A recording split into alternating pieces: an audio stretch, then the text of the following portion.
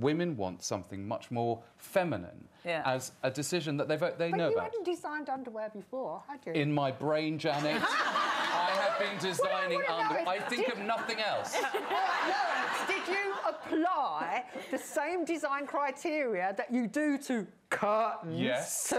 Yes, and in fact, at last, having been vilified for 20 years about the fact that I make curtains that look like tarts knickers, behold, knickers that look like tarts curtains.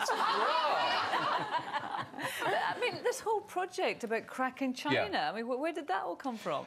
I mean, one of the things I love, and I'm very, very lucky about, is that, you know, I can be quite relaxed and quite organic in things. It was an opportunity that presented itself. Yes, I think it has got midlife crisis written all over it. But I loved the idea that I could go out to somewhere that knew nothing about me, you know, because I also did a very big show in Southeast Asia. Just as well when I heard that speech you gave them. Well, I know. I love the fact that somehow my OBE would hinge on the good favour of Victoria Beckham. What's that all about?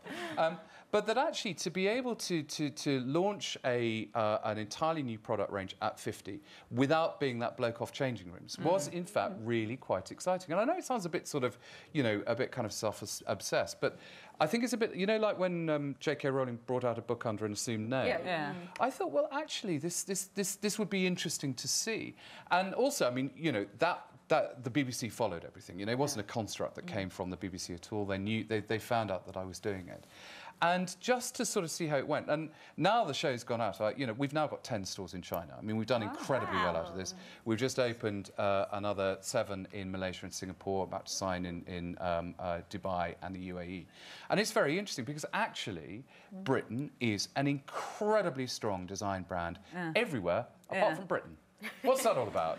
You know, here, we're all obsessed about design coming from other places, but actually China, Asia, they don't want American, they don't want... they want your version of royalty, love. Exactly, darling.